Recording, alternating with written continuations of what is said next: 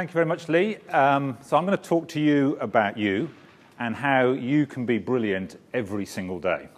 So, big ask. I spent the last 15 years working with some of the best CEOs and executives around the world, and one of my observations is some of them are absolutely fantastic, but the problem is they can't be fantastic every single day.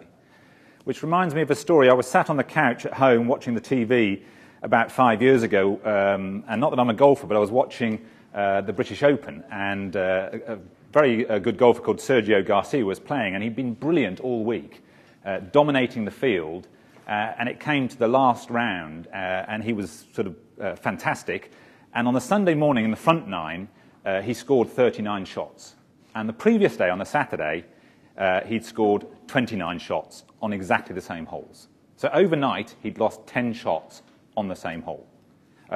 So what happened was Padraig Harrington came past him and won the British Open and the claret jug. And very interestingly, exactly a year later, Padraig Harrington beat Sergio Garcia. I think it was in the US Masters. Sergio played brilliantly all week. He got to the Sunday and something went wrong. He was leading the field by 6 shots. And on the Sunday, again, Padraig Harrington came past him.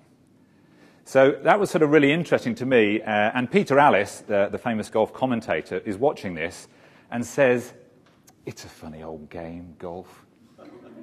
As though it's a complete mystery why these things happen, as though there's a complete loss of form.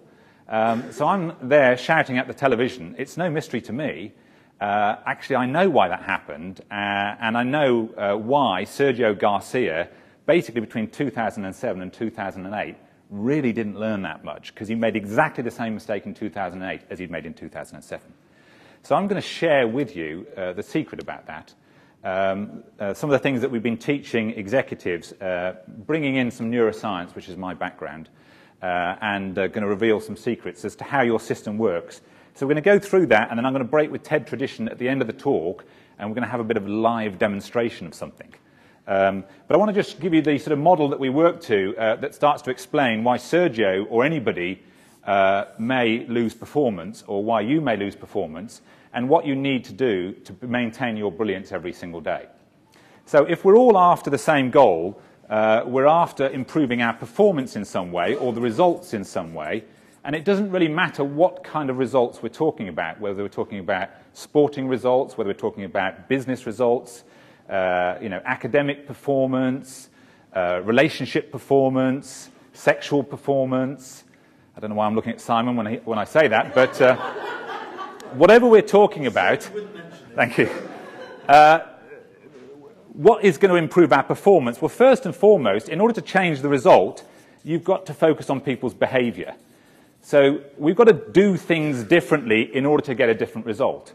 So most performance appraisals in industry focus on what you've been doing. So you go in and you see your boss, and he said, "Oh, I've got some 360 data. You've been doing these kind of things. That's really good.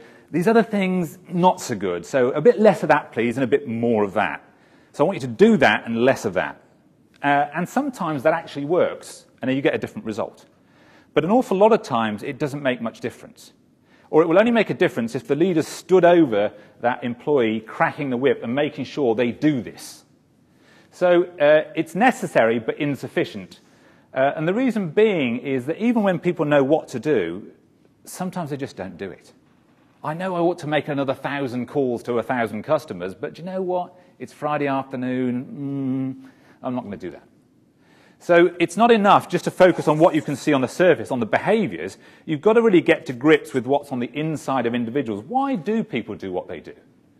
If you really want to change performance permanently and be brilliant every single day, you've got to get to grips with the inside.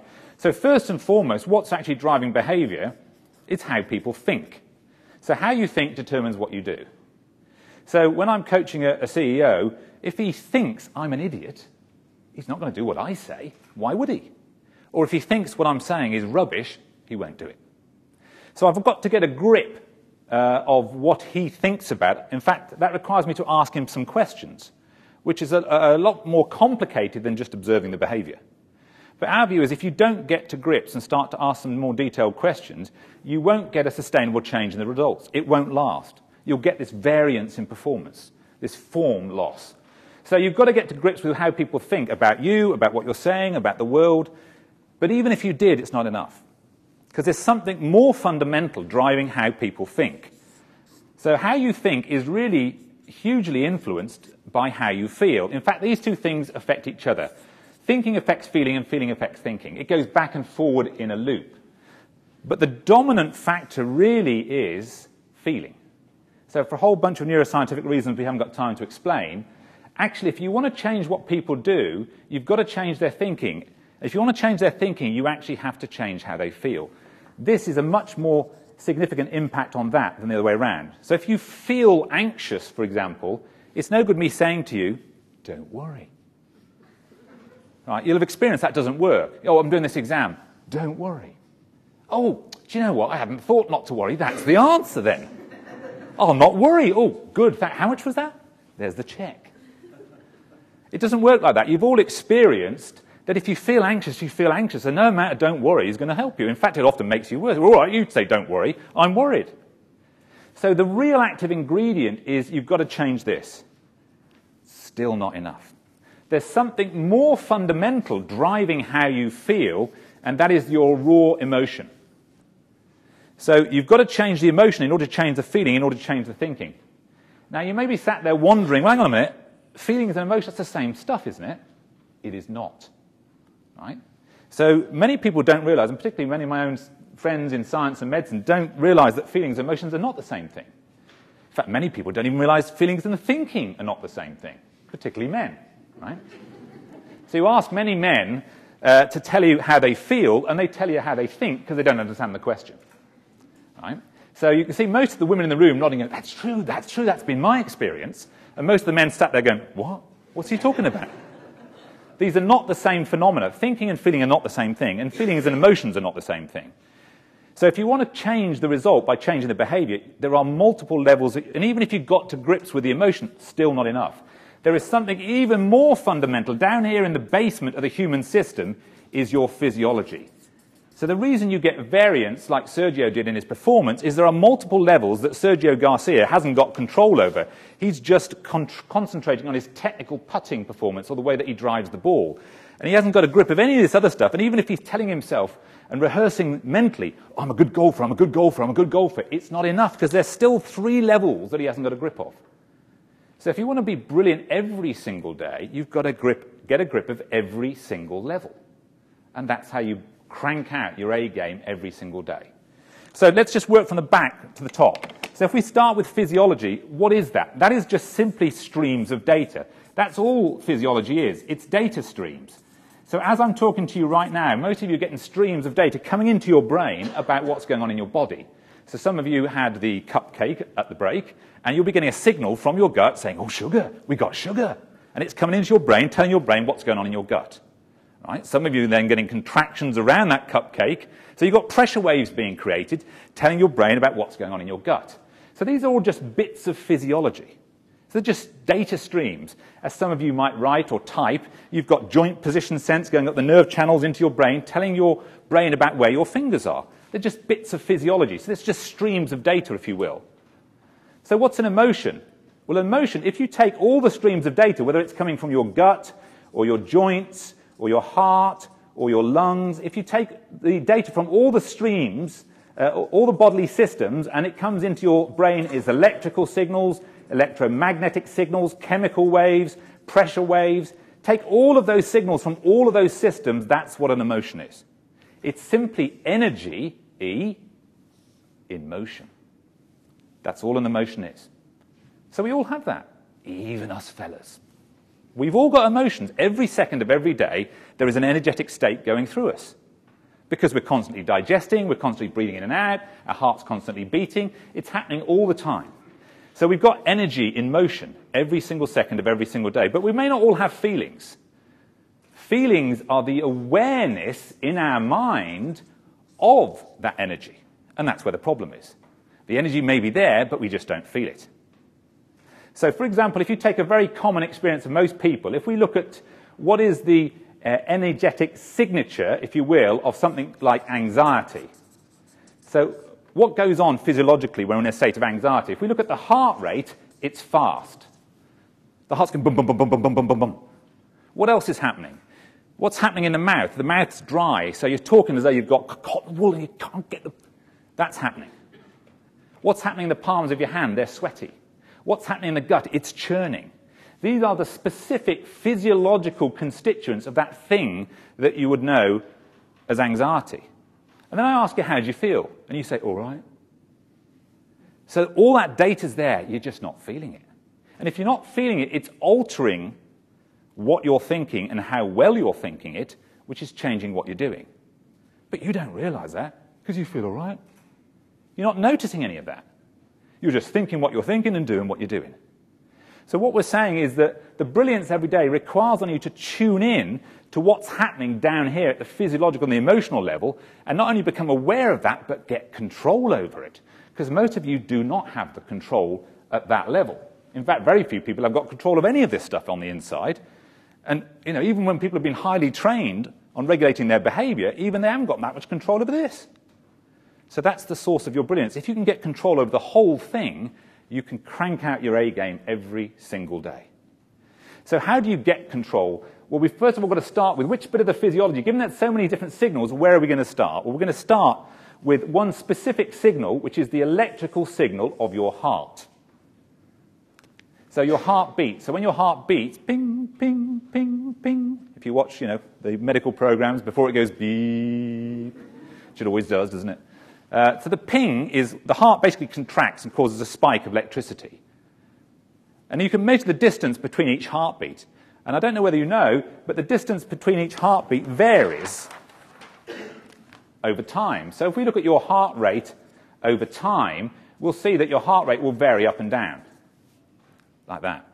And if you go to the doctors, he takes your pulse rate and he says the average is 70. But in taking the average, he's ignoring all the variance, and it's the variance that really matters. Taking the average, you lose all the critical data. That's like listening to Mozart and saying the average is da. Was that Mozart or was it Pearl Jam? Okay, we don't know.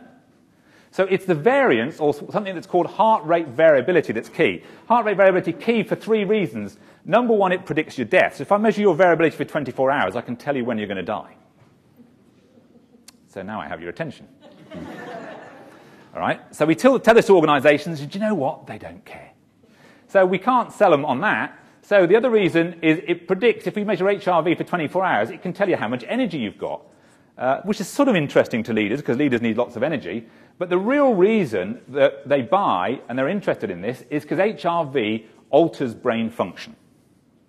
So when I put you under pressure, what basically happens to your HRV is it becomes super chaotic. So basically, your brain receives a signal from your heart up the nerve channels, which when under pressure becomes super chaos. The consequence of the super chaos is it shuts off your frontal lobes and you have a DIY lobotomy. So under pressure, you lobotomize yourself. It's as though you've suddenly taken the stupid pills and you go, oh, like that. So I thought we'd just show that to you for a live demonstration to show you how easy it is to create chaos in your biology, whether you want it to happen or not. So we need a willing volunteer for this moment. So just come and sit in the chair, and I'm going to show you how to be brilliant by showing you your physiology. So we need a volunteer just to come up, if you would. And all we're going to do is just put a little clip on your earlobe. So thank you very much. Give him a round of applause by way of encouragement. Thank you. What's your name? Neil Nelson. So Neil is very kind. He doesn't know idea what we're going to do to him, so this is really very brave. So first of all, we're going to make sure Neil is alive. So is his heart beating? So you can see that every time his heart contracts, it squirts blood up into his ears, and his ears go red. Between contractions, all the blood drains out, and his ears go white. So if you look at the person sitting next to you, you can actually see their ears flashing red, white, red, white. Actually, you can't see that, because your eyes aren't sensitive enough. But what this little clip on Neil's ear can see is we can see the change in colour. Here's red, here's white, here's red, here's white, here's red, here's white. So this is a heartbeat. So it's good news, Neil, you're alive, mate. The heart's beating away. Boom, boom, boom, boom, boom, boom. So the heart's beating. And so what the software does measures the distance between each one of those beats, and based on the distance between this beat and this beat, it calculates its heart rate. It says it's 76. Then it calculates it again and again and again and again and again. And you can see that his heart rate bobbling along about 75 beats per minute. So pretty relaxed. Sat in a chair, your heart rate should be doing about 75 beats per minute. Okay, so what we're going to do in a moment is we're going to put him under a little bit of pressure and see how well he copes with that kind of pressure. Are you good under pressure, Neil? Oh, we don't know. Right, we're just about to find that out, aren't we? So let's see how well he does under pressure. We haven't started yet, and already his heart rate's kind of creeping up to about 90. So he said, well, what are we going to do here? We're going to give you some mathematics. How good are you at mathematics? Quite good. Oh, he's quite good. So this will be no trouble, right? So he thinks he's quite good, but his heart rate's now... I'm good. I'm quite good. Right? He's gone off the charts, and now he's settling back down, and you can see there's a lot of chaos going through his system right now. So even though I'm good at this, that is a natural physiological response to a challenge. You put somebody under pressure, the physiologist, whether he wants it to happen or not. You see, he might look like he's in control. He is not. In fact, I am the puppet master, right? I'm pulling his strings whether he wants me to do that or not. So at the moment, there's a bit of uncertainty. The physiology is sort of settled around about 80, slightly higher than it was before, because he doesn't know what's going to happen. So let's see how well his brain actually functions under pressure. So let's see how good at that maths he really was. So what you need to do is you're going to count out loud backwards, subtracting 3s. I'm going to start you off at a certain number. I want you to take away 3, then give me the answer. Take away 3 again, give me the answer. Take away another 3, give me the answer. And keep going, serial subtractions of 3s without making a mistake. And if you make a mistake, it's 50 quid. Okay, so financial penalty for every error. Okay, so is that all right with you? Okay, so no problem at all. We're going to count out loud backwards, subtracting 3s. The mention of 50 quid, look, the heart rate's crept up here to 120, just the tension in the system. So again, I'm just talking to him, that's all that's happening. And actually, by me just talking to him, physiology chaos is kicking in, and that's going to be sending a signal from his heart to his brain that's going to be inhibiting his brain function. We'll see that. So as fast as you can, without making a mistake, serial subtraction of 3, starting off at 300. Go, come on, 300. 297. Come on, faster. 286. 270, 80, 275, 285, 273, 286. What? Well done. Give him a round of applause, everybody.